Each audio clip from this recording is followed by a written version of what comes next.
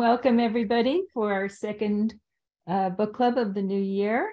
And we're thrilled to have Carolyn Glick here, the famous journalist who has won many awards, including one of ZOA's special awards. And we are Carolyn is going to discuss her wonderful book of articles, Shackled Warrior, Israel and the Global Jihad, from 2008, which still has a lot of relevance today. And I believe she's going to be speaking about how a lot of the topics in the book still have incredible relevance to ongoing issues. And some of many of those issues have continued to this very day.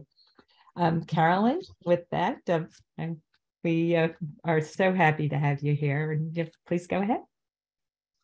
Oh, thanks so much, Liz. And thank you guys all for coming. It's not every day that an author is asked to speak about a book that she forgot. But that's actually untrue, because just a couple of weeks ago, I was talking to my friend, Elon Greenfield, who published this book from Geffen Publishers in 2008. And we were discussing a project that we would do another 2 volumes of my articles that have come out in the intervening years. This book goes up to 2007. And so there a few years have passed since then, and some things have changed, some things have not. In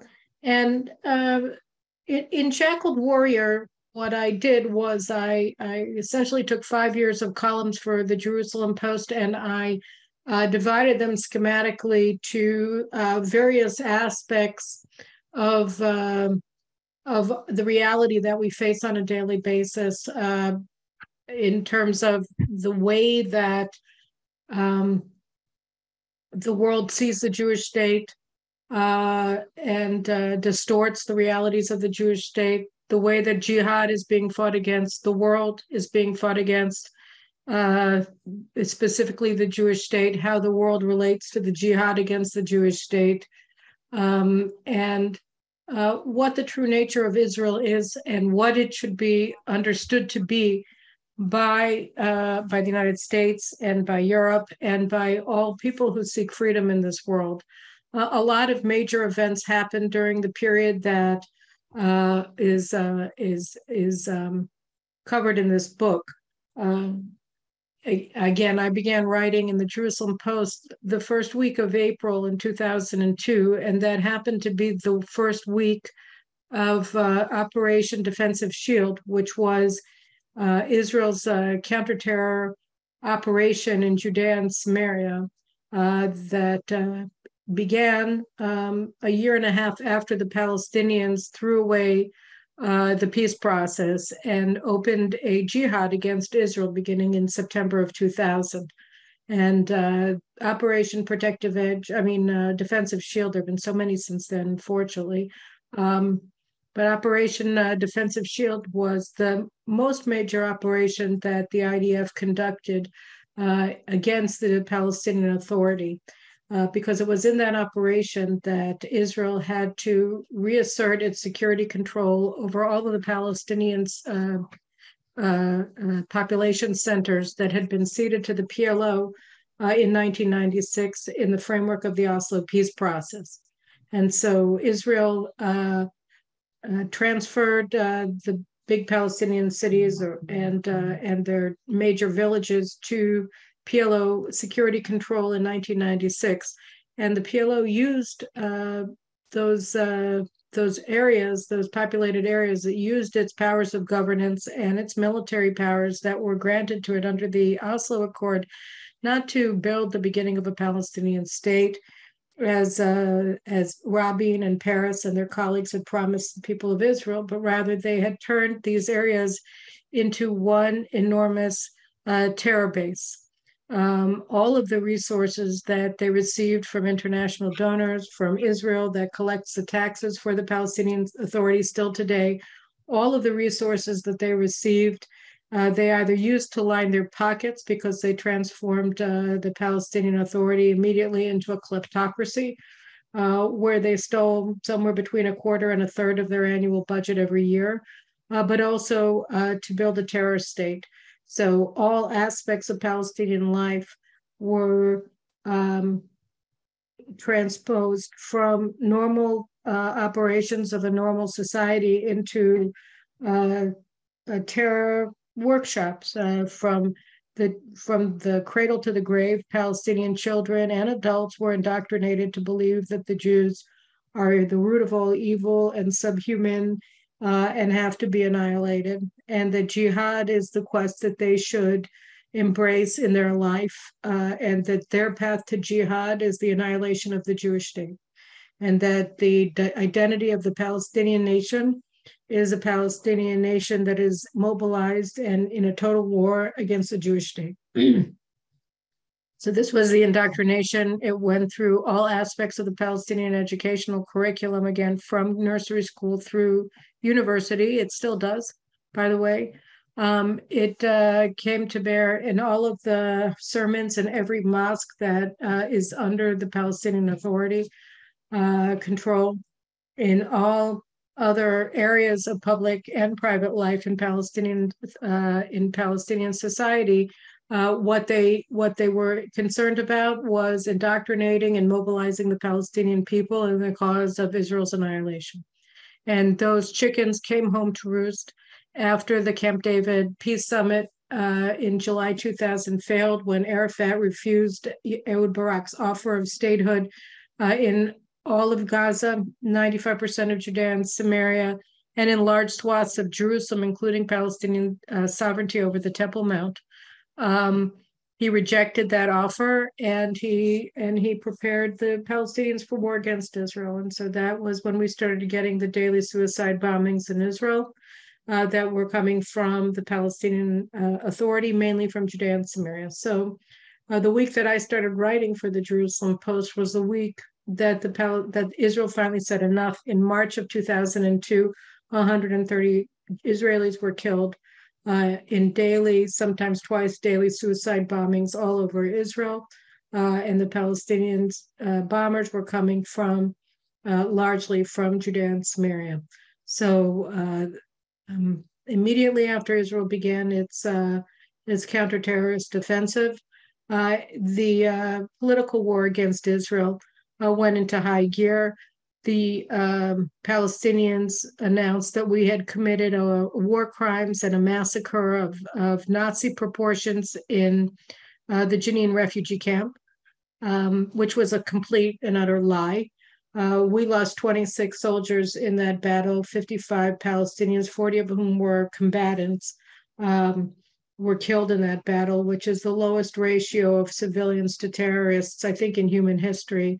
And those 26 reservists wouldn't have been killed if we hadn't been so concerned with the low ratio of civilians to combatants in an urban area, because we would have bombed the Jenin refugee camp from the air, which Israel decided not to do because we were afraid that we would be condemned. Well, in the event, we lost 26 of our soldiers, and we were massively condemned by the world because the people who were blamed for the Palestinian jihad were its victims, the Jews. And then in my book, I go through the reasons why it is that the international community refuses to accept that Israel is a victim in this, and why it is that they refuse to accept that Palestinian nationalism is not a normal nationalism. It is a pathological nationalism that has no positive attributes. It is entirely concerned with the annihilation of Israel and the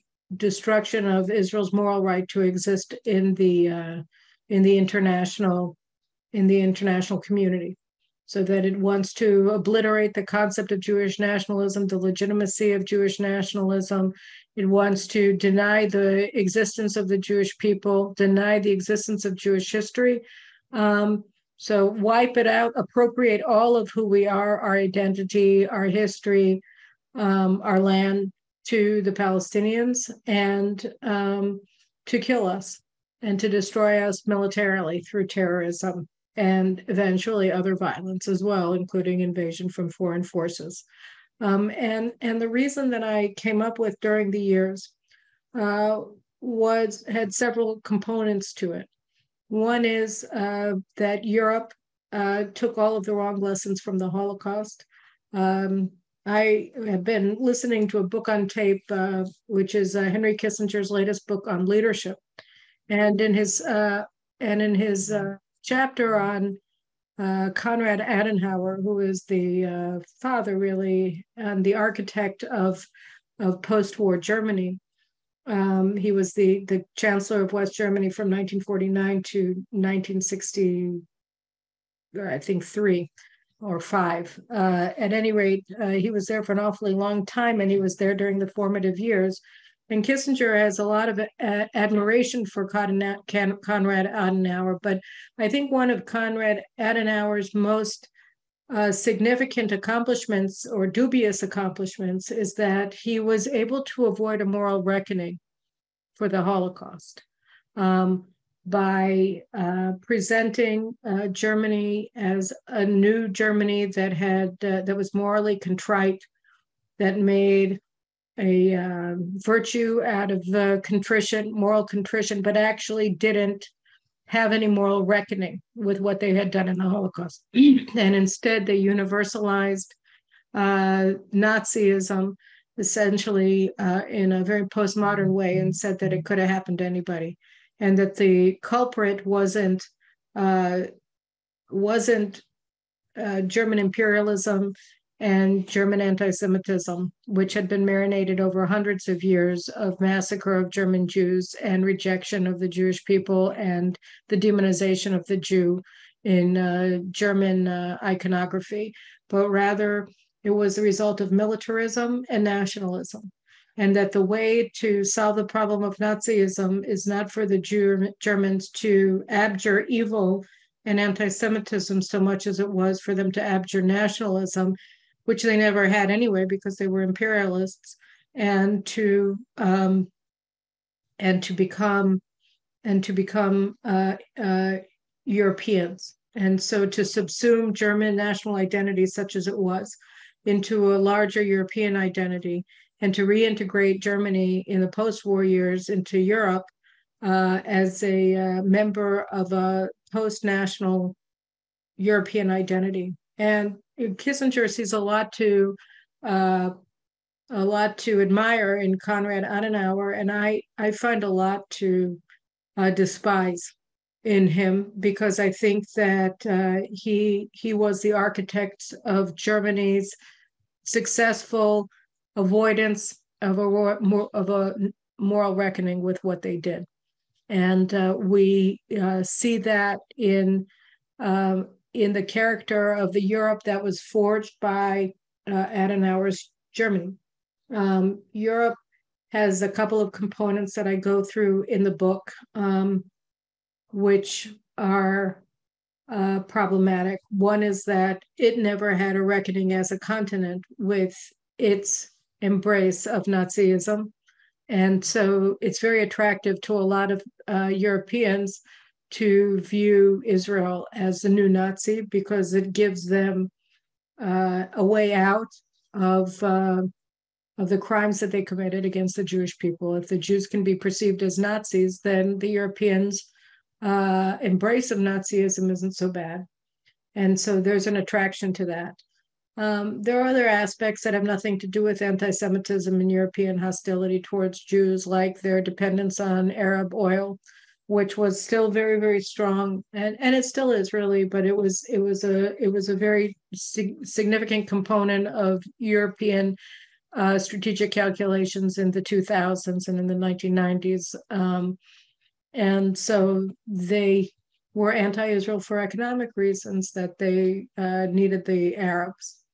And they also used their antagonism towards Israel and their hostility towards Israel and demonization of Israel as a way to embarrass the United States, because the United States was pro-Israel and the Europeans were anti-Israel. And if they could convince enough Americans that Israel was immoral, then they placed the United States in a moral quandary. They made the United States pay a price and moral prestige by continuing to support Israel. And that was something that advanced the anti-Americanism that was already fairly rampant in Europe during the Cold War, and it certainly hasn't diminished in success in the post-Cold War era. So it was anti-Americanism, it was anti-Semitism, it was dependence on Arab oil, and it's also that Europe itself is very afraid of Arab jihadists because they have a lot of Arab jihadists on their territory. This was already clear in the early 2000s when I was writing my book. Ilan Khalimi, the Jewish French young man, was murdered by a jihadist gang in 2006. And there were many other jihadist actions, including the Islamic riots in 2005.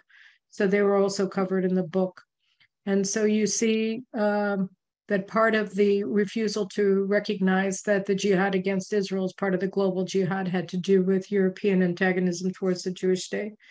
And then I go through, the book also touched on the United States, obviously, very deeply, and Israel's sometimes excellent and sometimes very, very pathological relationship with the United States.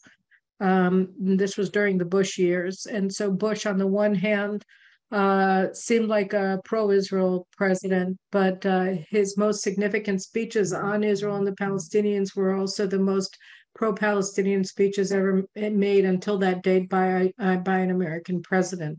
Now, you may recall in 2002, in the midst of Operation Defensive Edge or Defensive Shield, whatever it was called, Bush gave a speech on the White House at the White House Rose Garden, which was much anticipated. And what was he going to say? The Americans had been calling for a ceasefire, and they'd been calling for Israel to redeploy outside of the Palestinian population centers. This continued to be an American demand, at least publicly, for many years afterwards, and Israel refused to do so. And Bush gave a speech where he called for the Palestinians to elect new leaders and to abjure terrorism. But he also said that the United States would support the establishment of a Palestinian state if they did so. So that was the first time that an American president ever said such a thing. Even Clinton hadn't said it. And it was extremely antagonistic to Israel. And Bush himself was a character that it was hard to pin down whether he was pro-Israel or anti-Israel. And he had his own problems. The strategy that he put together after 9/11 was in a way doomed to fail because he never properly defined who the enemy that the United States was fighting was, or who it was that had attacked the United States on 9/11. He talked about global terrorism. He talked about terrorists with global reach, which meant that he was leaving the Palestinians out of the equation because they were a local terrorist group that was only attacking Israel, primarily attacking Israel. But he never said radical Islam. Throughout the 8 years of his presidency, he referred to militant Islam only once in a speech that he gave before the Foundation for Defense of Democracy, I think in 2006. So he wouldn't talk about it. He sent the United States into war in Iraq, which I covered from the front lines as an embedded reporter with the 3rd Infantry Division in 2003. And I talk about my experience with U.S. with the 2-7 Mechanized Infantry Battalion of the 3rd Infantry Division in one of the chapters in the book. It includes a collection of my articles from the front lines in Iraq. And, during that period, I did have some hope that the Americans were finally understanding what Israel was up against, because on the one hand, the invasion plan of Iraq was fatally flawed because it ignored the nature of Iraqi society completely. And had the United States taken an example from Israel's experiences in Lebanon over 18 years from the initial invasion in 1982 till the withdrawal in 2000, Lebanon was a society with a demographic composition very similar to Iraq. But the U.S. ignored Israel's experience in Lebanon because it viewed itself as the executive officer of the battalion. Kevin Cooney told me at the time that we were the occupiers and the Americans were the liberators. And so they didn't think that they had anything to learn from Israel. And as a result, they were flying blind when they went into Iraq. They did not understand where they were. They did not understand who their enemy was or how he viewed them. They had ideas in their head that they were going to be liberating Iraq the same way that their fathers and grandfathers had liberated Paris, and they didn't understand where they were. And they got a cold shower of reality very soon. The battalion that I was with was the first battalion to suffer terrorist attacks. 3 of the men were killed in a suicide bombing outside of An-Najaf on the way up to Baghdad. And I talked about that experience, and it was very shattering for them because they didn't expect it. And but as they learned, Israeli trainers came to Fort Bragg and started teaching them how to set up roadblocks. I was working with some of the Marine intelligence officers explaining how Israel works on intelligence gathering in villages. And I don't write about that, but the Americans began to learn how to do counterterrorism and how to do counterinsurgency.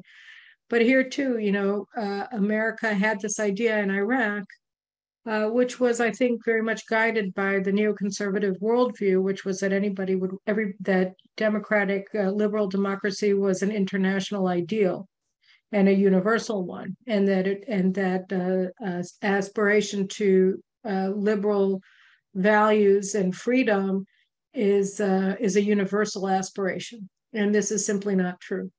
And so the concept of counterinsurgency is predicated in large part on this idea that there are going to be Iraqis who are going to want to become Americans in Iraq, that they're going to want to turn Iraq into America.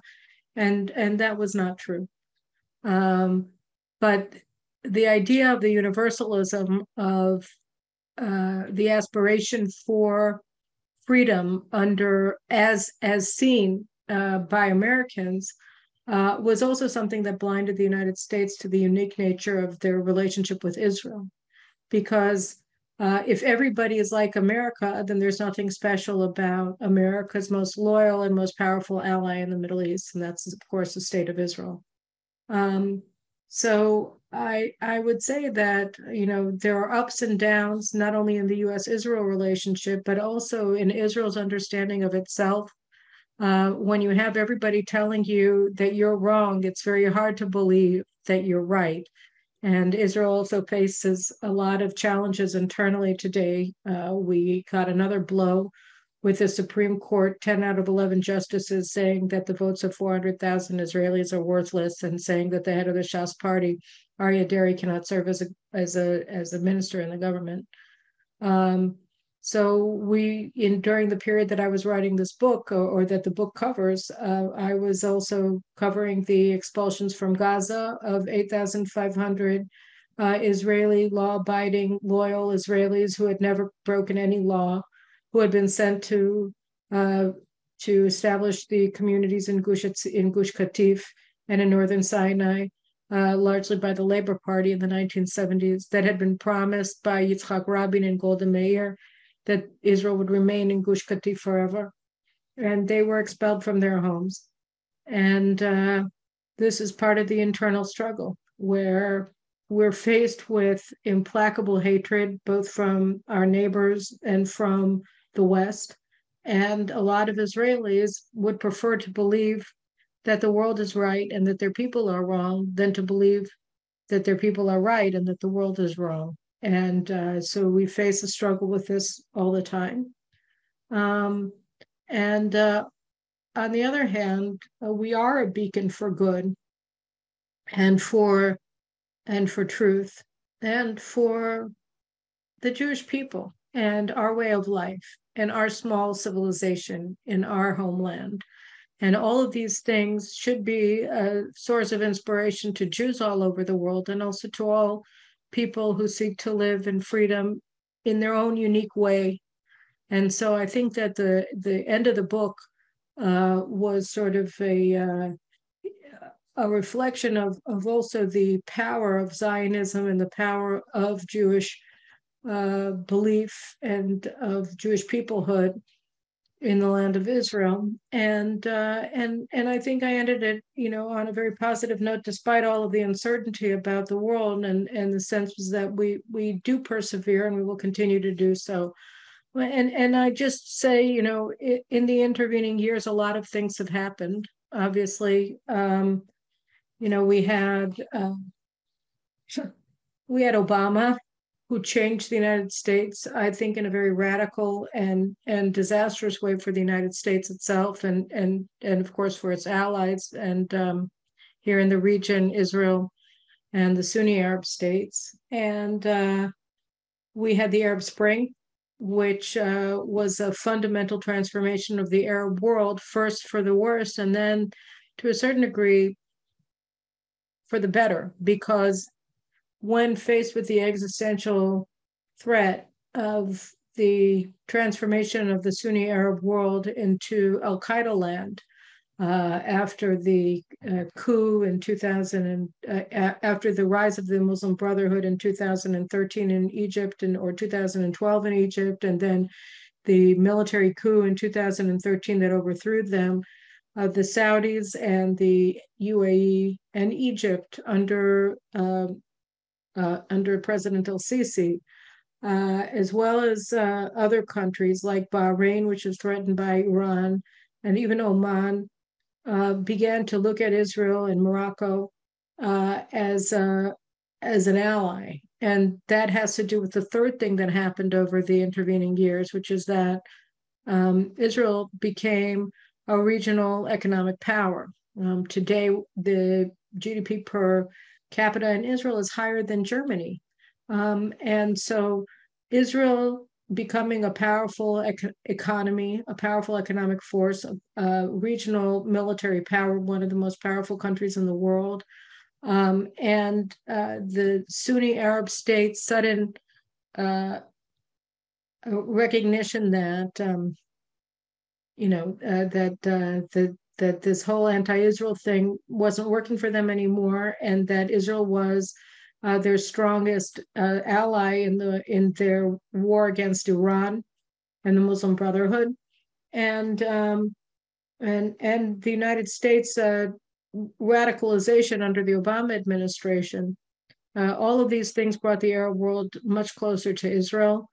Today, we're on the precipice of peace with Saudi Arabia. And if that actually comes about, and I have a good feeling that it actually will, then that will be the end of the Arab-Israeli conflict. And the irony is that the Arab world is bearing the hatchet with Israel at the same time that the most radical forces of of cultural Marxism are becoming more and more empowered in the United States. So it appears that the Arabs are turning to Israel because they believe that the Western world has lost its marbles, and that we are the safest port in the storm, which is both amazing and shocking. But it's sort of an interesting midterm point, at least, of this long journey that we've embarked on since 2000. With the destruction of the Oslo peace process. And I think that, if I do a couple more volumes, I think that they'll be equally illuminating. I think that the strength of Shackled Warrior really is that for people who are interested in understanding the fundamentals that still guide so much of our world, I think that you can find all of them in Shackled Warrior. I think that I was talking to Elon about it. I told him that you guys wanted to do this book club with me. And, it just goes through chapter by chapter, all of the different aspects of the world that we live in today, as they played out, obviously, in the early years of the century. And they very much are relevant, as Liz said, to the world that we live in today. So those are my thoughts about this old book of mine, and I'll be happy to take any questions. Obviously, I talked about a lot because the book talks about a lot.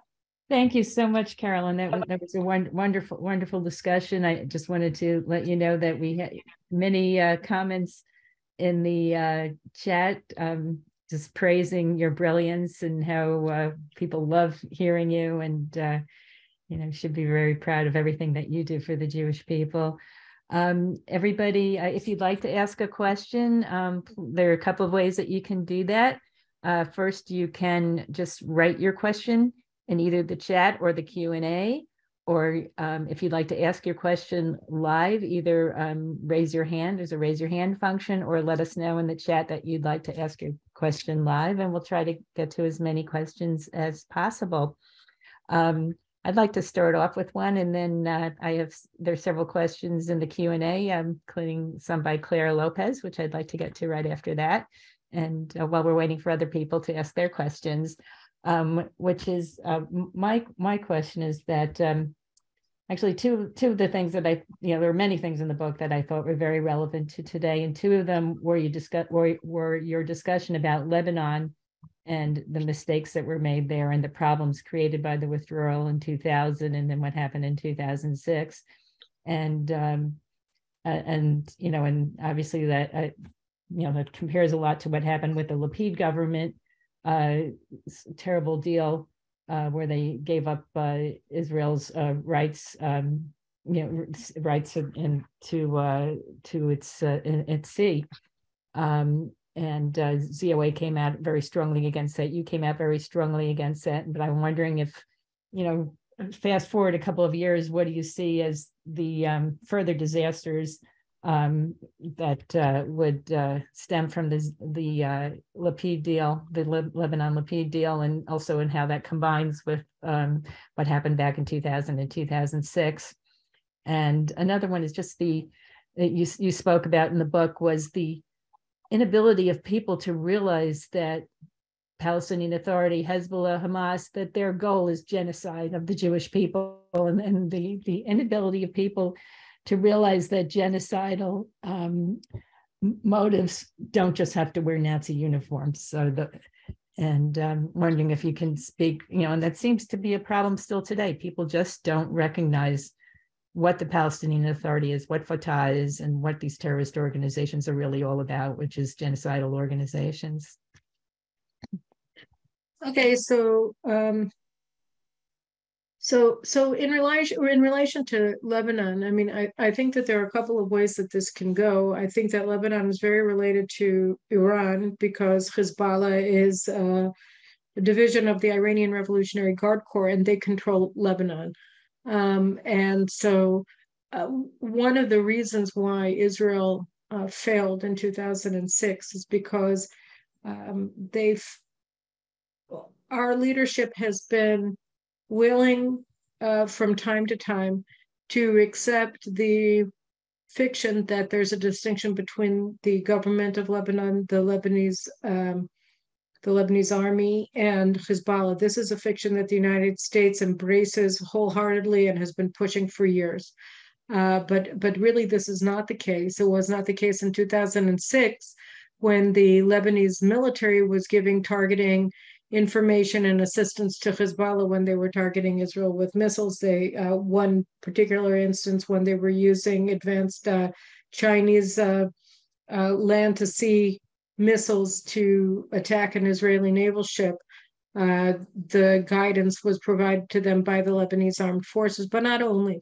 And so Israel was willing to accept the distinction that the United States and that the UN was making between the government of Lebanon and Hezbollah in 2006. That was a huge mistake. And it continues to be an even bigger mistake now. I mean, Rafiq Hariri was killed by Hezbollah in 2005. In 2006, we had the war. In 2007, 2007, Hezbollah won the parliamentary elections. And in 2008, they staged a coup d'etat that began at Beirut airport, where they effectively seized control over the government in an explicit way and of the military.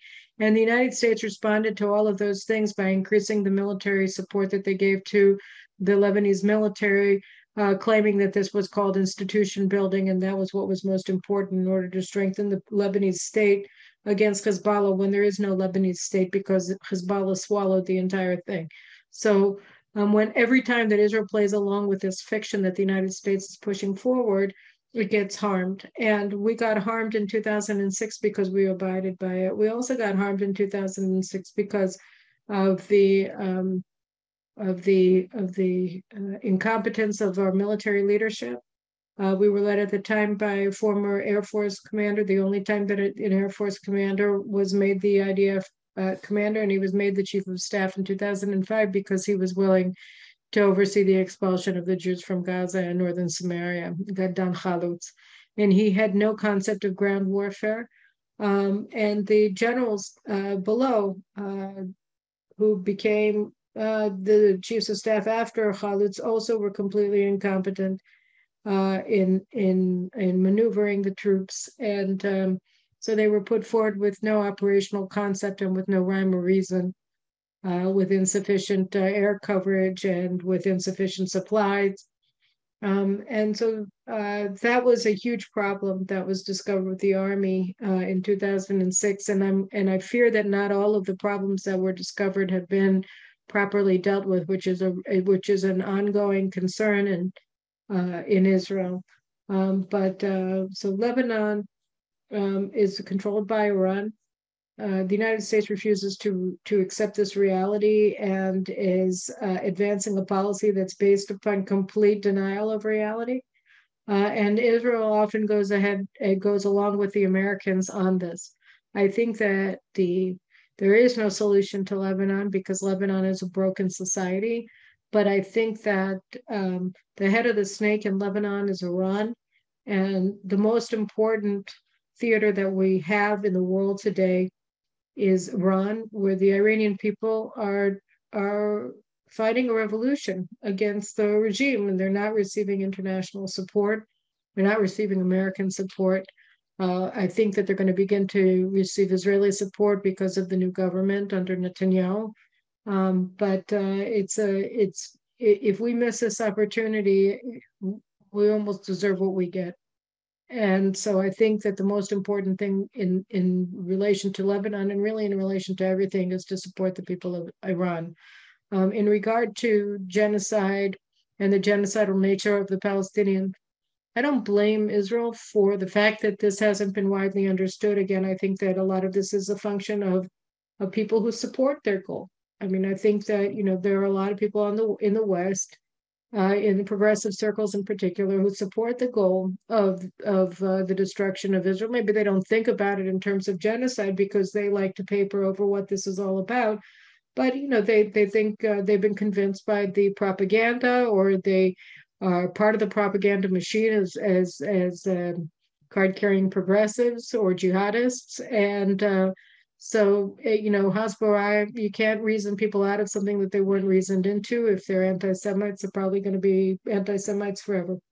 There are two aspects of convincing people of the genocidal nature of the Palestinians. One is that Israel, I think for the first time, may actually have ministers who are willing and capable of conducting serious public diplomacy to go after the Palestinians. One of the reasons why this hasn't happened in a competent way is because we've been governed for so long, whether through our deep state or through actual governments, by governments that are committed to maintaining the lie of Oslo, that the Palestinian Authority, that the PLO is a partner in peace, as opposed to a terrorist organization that likes to disguise itself from time to time as Israel's peace partner, but really isn't at all and never has been.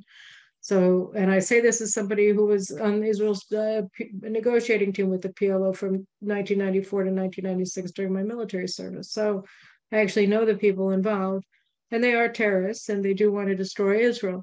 But when you have a leadership in Israel, in the foreign ministry and in the government, that is committed to, and in the IDF that's committed to maintaining the fiction that we have an ally in the PLO or a partner in the PLO, then it's going to be very difficult as a practical matter to tell the truth about them, because why would you want everybody to know that your peace partner wants to annihilate you? You want people to support peace because you think that there is no solution other than the two-state solution, as the Biden administration says every single time that they mention the word Israel.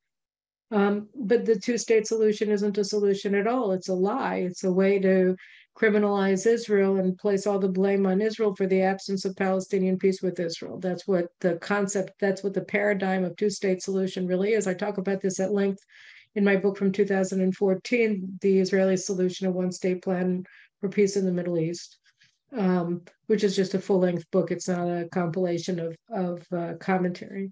And so, we need to get the truth out about the Palestinian Authority. And I think that this government, unlike all the other governments, has all members of it are committed to getting past Oslo and moving away from this lie. And now that we have this, it's the first time since 1992 where we've had a government that's committed to telling the truth about the nature of the Palestinians. And when Israel does that, it becomes much easier as a practical matter for organizations like the ZOA to get traction when you guys tell the truth. So I'm hopeful that things will get better on the Hezbollah front in the near future. And that's very helpful, just because we're always talking about how the Palestinian Authority pays terrorists to murder Jews and honors terrorists and names schools and sports teams after them. And it's something that we have to emphasize over and over again. But having Israeli ministers and so on speaking about that would be really very helpful. And I think we have to defend ourselves and stand up for ourselves. Thank you so much, Carolyn. I'm going to read two questions in the chat from Claire Lopez now, and then I guess I'll have Ted Harrison, who's raised his hand, and ask his question. Claire Lopez asks, would you agree that had the U.S. understood and confronted the Iranian regime's role in 9/11, as well as later in Iraq, and by the way, Carolyn did speak about that in her book, that we all might be facing not just a jihad terror regime, but an incipient, but not an incipient nuclear Iran today. And then she also asks, how precarious do you believe the situation in the Hashemite Kingdom of Jordan is? If Abdullah II falls, will we have to deal with another Muslim Brotherhood dominated jihad state, this time on the eastern border, completing Israel's encirclement? And what should Bibi's administration do in that front? Right. Well, both of those are lectures in themselves. So I'm just going to give brief answers to both of them. Jordan is a Bedouin minority monarchy in a country with a Palestinian majority and a very strong Muslim Brotherhood. King Abdallah has decided to ignore the Bedouin who formed the basis of his regime and to go into Palestinians. And I think he's doing this as the servant of the Pentagon and Washington more than anything else. And I think this is what the Americans have been pushing him to do, and he's doing it. His father wouldn't have done this, but he is, and it endangers his monarchy, because if Jordan is Palestine, then what is he doing there? He's not a Palestinian. His son is. He's married to a Palestinian woman. So Jordan, may end up finding itself in a different position. I think a lot of this also is contingent on what happens in Iran and what happens in Saudi Arabia. If Israel and Saudi Arabia are able to make peace, that's going to have a huge impact on Jordan, it's probably going to weaken the king's ability to assert his authority, which may not be a bad thing, because right now he's acting as an agent of chaos in a way. He's leading an anti-Israel political war. He's enabling terrorists to operate openly in Amman and throughout Jordan. It's not that there are positive actors in Jordan, but what we found in Egypt is that when you have a strong police state or military state, then you also have strong bureaucracies who you may want to work with, and they may be amenable to changing one autocrat for another. So the Jordan deep state is pretty firm. They're dependent on Saudi Arabia, like most of the non-oil producing countries in the Arab world are. they right now gain their power and prestige from their relations with the Democrats, in particular in Washington. But I think that this is a very temporary situation. And so I think that, the most important thing when you look at the geopolitical reality of the Middle East is to see everything in relation to other things. So that if you look at Jordan as something that stands on its own, then you're kind of missing a large chunk of the picture. You're missing Syria, but you're also missing Iraq, and you're missing Saudi Arabia and Iran. And Jordan is just one actor in a larger puzzle. So if you change the cost benefit analysis regionally, for the Hashemites or for the Bedouin tribes more generally in Jordan, and even for the Palestinians in Jordan, you may end up with a different set of behaviors. And so I think that the dynamics in the Middle East are positive right now overall, and that Jordan and the monarchy are sort of hanging on by a very, very weak branch of the tree, and that they're going to actually have to find a stronger branch, which would be Israel or the Saudis and the Egyptians, or they're going to fall and be replaced by something else. I think that the bureaucracies, I think that the power structures in Jordan and in other states around them are strong enough to withstand the fall of the monarchy and its replacement by another strongman in Jordan. But I don't know. On the other hand, you have the fluid situation in Iraq, which is not great. In fact, it's pretty bad. And again, and so I would just say, I'm not sure, but Jordan shouldn't be treated with kid gloves, because I think that it's important for Israel to begin actually taking steps to make Abdallah change his cost-benefit analysis about how he treats us. And I think that we have the power to do that. I think we have the ability to make that power be felt by Abdallah in a way that would be conducive to more cooperative relations with Jordan, and for Jordan to be playing less of a destructive role in the region. And in relation to the mistakes that the Bush administration made, I think that you're right, Claire. I think the Bush administration made enormous mistakes in the aftermath of 9/11. I have my theories about why they did that, but I don't think the theory is as important as the actions and themselves. I mean, the 9/11 Commission made very clear that I don't remember how many, but a large number of the 9/11 terrorists traveled through Iran. They were training with Hezbollah. They were after the fall of Tora Bora in Afghanistan in 2002. The Shura Council of Al-Qaeda moved to Iran. Iran was behind the insurgency in Iraq. Zarqawi, the head of the insurgency in Iraq from Al-Qaeda in Iraq, got his orders from Tehran. His logistical bases were in Iran. His money was from Iran. His supply lines were from Iran, and Abu Musab Zarqawi. And the United States refused to acknowledge this. The IEDs that killed thousands of American soldiers in Iraq were made in Iran.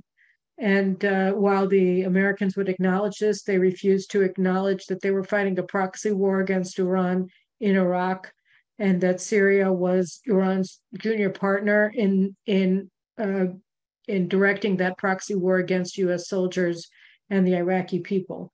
And so because the United States refused to see the big picture in Iraq and fight the war that was being fought against it, instead of the war that it wanted to fight, it lost the war that it wanted to fight, and it was weaker in the war that was being fought against it. So is Iran's nuclear breakout position a consequence in large part of that? Yes, I think that the United States made a series of miscalculations, as I said, from the outset of the war in Iraq, in not understanding it in not learning the lessons of Israel's war in Lebanon, in not preparing properly for what awaited it, in not knowing what the society of Iraq was like, in wrongly thinking that Iraqis wanted to be Americans or had any potential whatsoever to transform Iraq into a liberal democracy.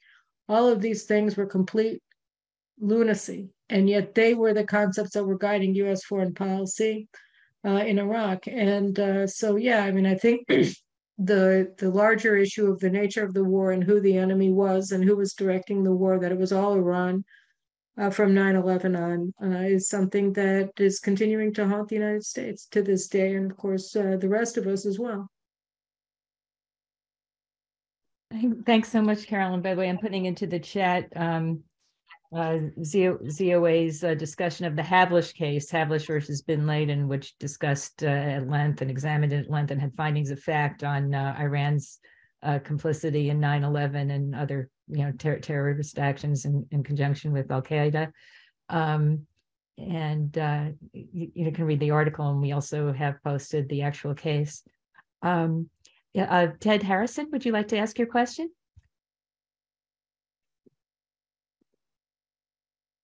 Ted Harrison, can you unmute yourself and ask your question? Okay. Hello? I'm unmuting. Do you hear me? Yes. Do you hear me now? Yes. What is your question? Okay. There's actually two. They're actually put them in the chat. I'm going to amend the first one about the Lebanon maritime oil deal. How's the implementation going to go? Because I actually read the deal and it really doesn't say anything. And so it's like, I don't know how a deal like that could be signed, but how it's going to be implemented? Who's going to come in and show compliance, deal with the assets, things like that. That's the Lebanon deal. And the second question is about Oman. How did it go from a country that allowed visits by Israelis? I think Netanyahu visited there, and the rumored to be part of the Abraham Accords, to now passing this anti-Israel contact law. Those are my two questions. Thank you. So the truth is that I don't have a clear answer for Oman, so I prefer not to engage in speculation. Again, I think that Netanyahu is working. That's one of the focuses of his strategic push. I think that I think that they're going to be addressing that as well. But I don't have anything to tell you about on that regard. That was one of those things that I kept saying. You have to look at what happened in Oman, and I haven't gotten around to it yet. So I'm not going to be able to give you an answer to that. And regarding the Lebanon gas deal, Total Energy signed a deal with the Lebanese government, but the Lebanese government also bought part of the gas deposit of the Kana gas field, and they don't have any money. So the question was, who underwrote the Lebanese government purchase of the gas field? I think they took a 20% share or something like that, and they have zero money. And the answer that everybody came up with was that money came from Iran, and that Iran basically bought it. And the other thing is that another of the oil companies or energy companies that's going to be developing the Kana gas field is from Qatar. And Qatar is a jihadist state, and it's the Arab, it's Iran's strongest Arab ally. So this is a very, very bad thing. That basically what Israel just gave was Iran and Qatar the ability to base in the Eastern Mediterranean across from Haifa. And I don't know how this is going to work. It can't work, essentially, because it's too much of a threat to Israel. It's an absolutely terrible deal. So I don't really know how it's going to work in an implementation. We're going to have to see. And Israel is obviously going to be watching this very closely, but it also imperils the Karish gas platform, which is Israeli, because it's very close to Kana. So if you have Iranian operatives in Kana working with the Qataris and the French, then there's a lot of corrupt aspects to that deal as well. So I'm not we haven't even begun to scratch the surface of how Israel came to accept a deal that's such a disaster for us on so many different levels. Fantastic. Okay. Let's see. We have so many. We are wow. We are overwhelmed with questions. Carolyn, do you have any time limit? Or yeah. Why don't we take another 3 questions? Because I actually have to write another article. Okay. But I saw that there was one question about Adenauer that I had wanted to do, and now I'm looking for it. Because this is one of my pet peeves. So it's Paul Tartel. So it says, I believe he took advantage of a fledgling desperate Israel and Ben-Gurion to gain absolution, while also tangibly compensating Israel and the Jews on the cheap in the Luxembourg Agreement, particularly the payment, as the payment was ostensibly made with American Marshall Plan money. I didn't realize that. How would you proceed with moving forward with Germany, particularly as, despite whatever your material support they gave, have rendered little, if any, diplomatic cover? So I think that with Germany, the thing that we have to realize is that Germany is one of the major European powers that's that's waging political warfare against Israel today. Germany, both directly through the German Foreign Ministry and German government financed NGOs, and also through German contributions to the EU, is financing a lot of BDS organizations in Israel and abroad. Breaking the Silence has offices in Berlin for no particular reason. And so, we're looking at a German political war machine that's being fought through NGO proxies against Israel. Germany also votes against Israel at the UN. And so I think that, Israel has to change its policy on Germany, which has always been to give Berlin the benefit of the doubt when Angela Merkel and now her successor all say that they are committed to Israel's security, and Israel is and supporting Israel is a major part of the German national identity. So, what does that mean? And I think that Israel really needs to begin. I mean, we did start it in the previous Netanyahu government. Over the past year and a half of the Bennett-Lapid government, we stopped.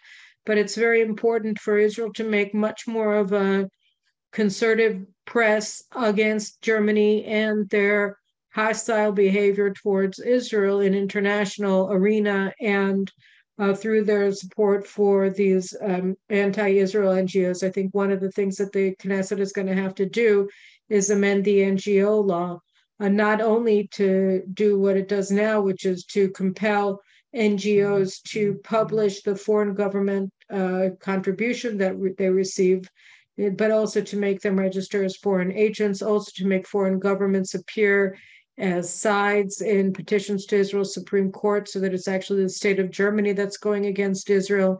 And I think we have to take away the tax benefits that these organizations receive. They're tax exempt. They should not be tax exempt. And beyond that, I think that we should begin limiting the amount of money that foreign governments can give to NGOs that are registered in Israel and engage in political activities. But all of these things should be done above the table. I don't think that quiet diplomacy works with the Germans. I think that they laugh at us, and I think that it has to stop. Thank you so much. Let's see, we have so many great questions here, sort of all $64,000 questions, and I apologize to those that we can't get to. But Albert L. Grusi asks one of these $64,000 questions, which is, what will happen with dairy being denied a minister, and will the government go down, and what do you think the outcome of that will be? And George Zilbergeld asks another excellent question. Can you think of a way to change the anti-Israel attitude on college campuses?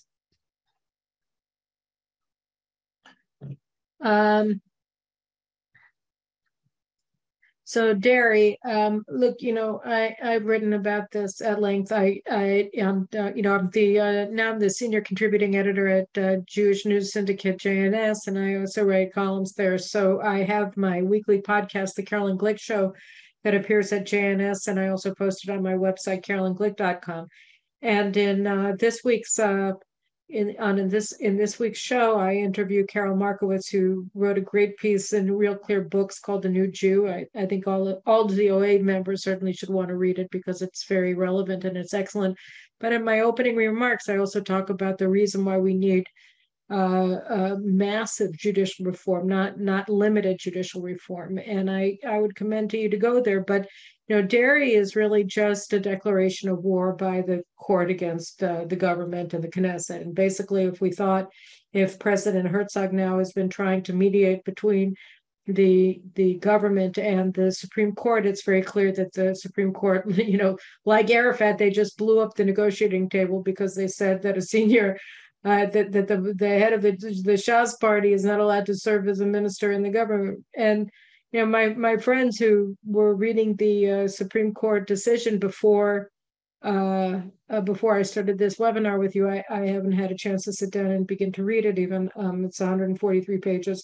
But they said that they've kind of made a hermetic argument that makes it very difficult for Derry to return to office.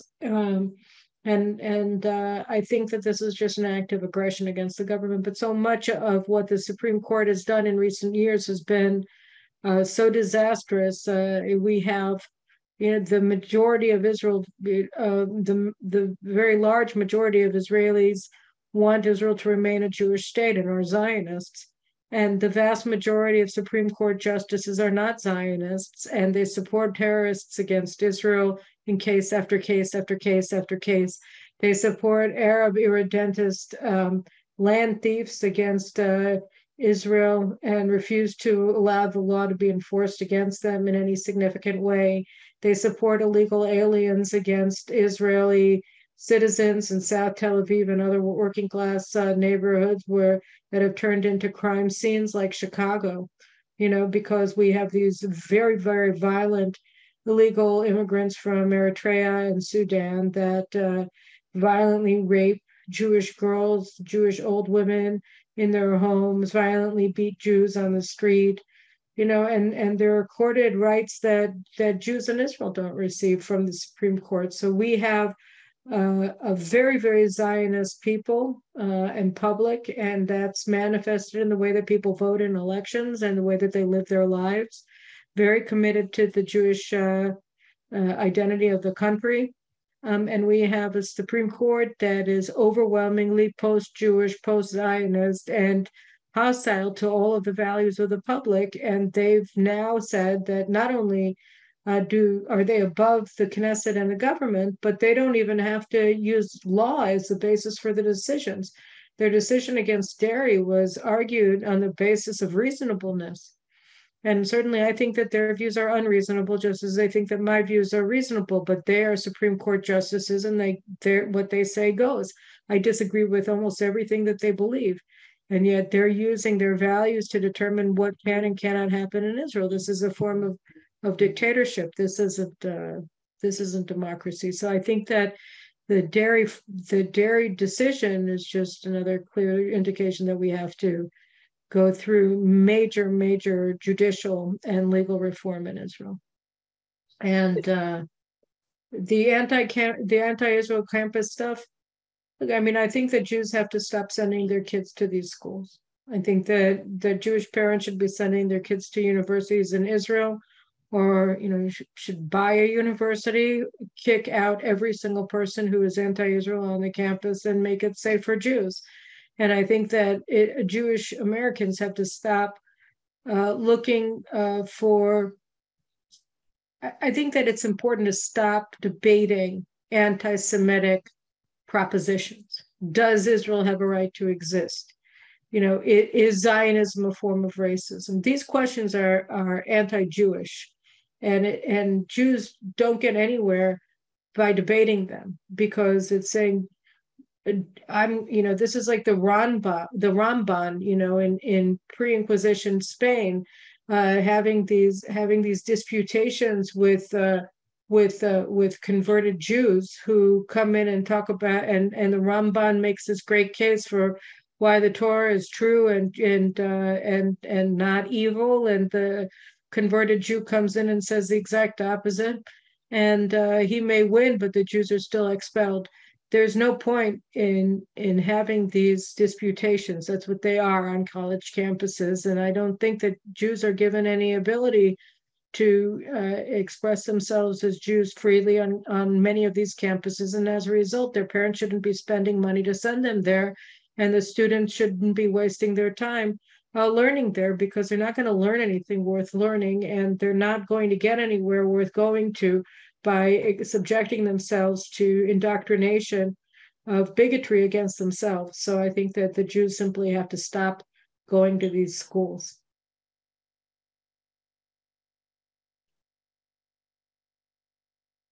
Carolyn, should we wrap up now? Is that yeah, I think that the most important thing, I think that the most important thing for us is to recognize, and I talk about this in Shackled Warrior, and I think that it's sort of a theme that goes through all of my articles, is that we really have nothing to apologize for. Israel is just, the Jewish people are extraordinary.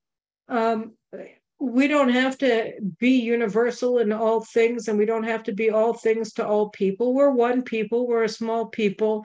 It's true.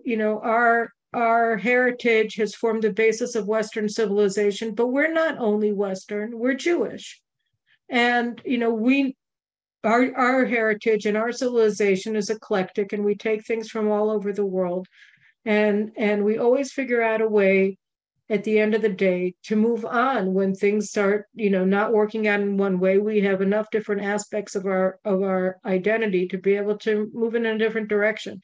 And I think we have to. I did a podcast which I really loved a couple of weeks ago with hold on a second. I did a podcast a couple of weeks ago with Richard Landis, who was one of the people who was working one of the central figures exposing the lie of the Muhammad al-Dura blood libel, which was the blood libel that said that IDF forces deliberately murdered a Palestinian boy at Netzarim Junction in Gaza at the beginning of the Palestinian terror war on September 30th, 2000. And that blood libel formed the basis of the propaganda war against Israel and Jews from then on.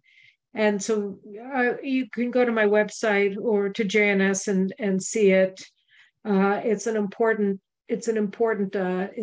conversation. I think he has important things to say. And we were talking exactly about this time that the articles in Shackled Warrior also cover, which is the beginning of the global jihad and the Palestinian jihad against Israel. I think we see an effort on the part of Jews to somehow legitimize the allegations that are made against Israel in order to get by in an increasingly hostile outside world, and first in Europe and now increasingly as well in the United States. And Jews never get anywhere by apologizing for who we are or for what we do and for what we stand for and what we believe in. And that's really the secret of Zionism, that Zionism, even when we didn't have a state, gave us a grounding and a national identity that we were able to cling to in order to withstand the pressures of others to conform and to abandon what is most essential about our Jewish identity. And I think that the stronger our identity is as Jews, the stronger our Zionism is, the more capable we are of facing anti-Semites and facing anti-Zionists, anti-Semites, Nazi anti-Semites, jihadist anti-Semites, leftist anti-Semites, whatever they want, and know how to defend ourselves, even if we don't have all the greatest arguments at the ready at any given moment. So I think we're an extraordinary people, and we should revel in that. And we should teach our children that they should be proud of themselves. And I think that the more that we understand about ourselves, the easier it is for us to deal with things. Things are a lot better in a lot of ways than they were in 2007 here in the region, largely because of the shifts in power. And also, ironically, America's abandonment of Israel and the Arabs during the Obama years, and now again with Biden in power, has really brought the Arabs and the Israelis together in a way that we haven't been before. And we wouldn't have been if Obama hadn't struck out on such a radical route for the United States. And so, that's good. And Israel's economic prowess is excellent. Certainly means that we're not just some sort of a refugee camp, and that Jews who want to have a high quality of life from the United States can certainly consider in a very significant way moving here. It's not like the old joke that how do you make a small fortune in Israel? You come with a big one. You can actually do well here. And our kids are the freest Jews, and I think the most privileged Jews to have ever walked the world. I'll just tell you one last thing. My son Yoav is 13, and he's in 8th grade, and he just came home from an overnight hike. He's doing a 3-year program with his junior high school where they walk the entire Israel Trail over a 3-year period. I send him to public school, both of my boys, and they're religious schools, and they get much more Jewish learning than I got at my Jewish day school, which I thought was great in Chicago. And it doesn't break the bank.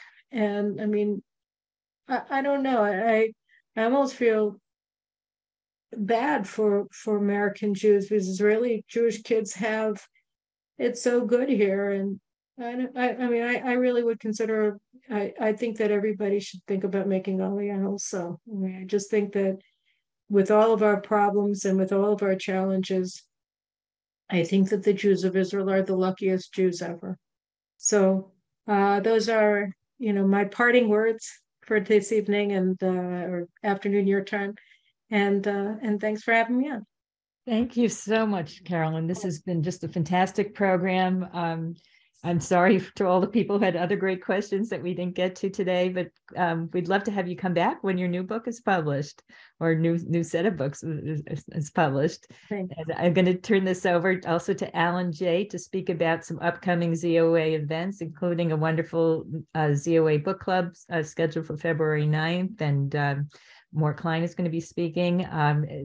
Jackie has already put the information about that for anybody who wants to sign up or attend into the webinar chat. So you have the links right there. And Alan, please take it away. Thanks. Thank you, Liz.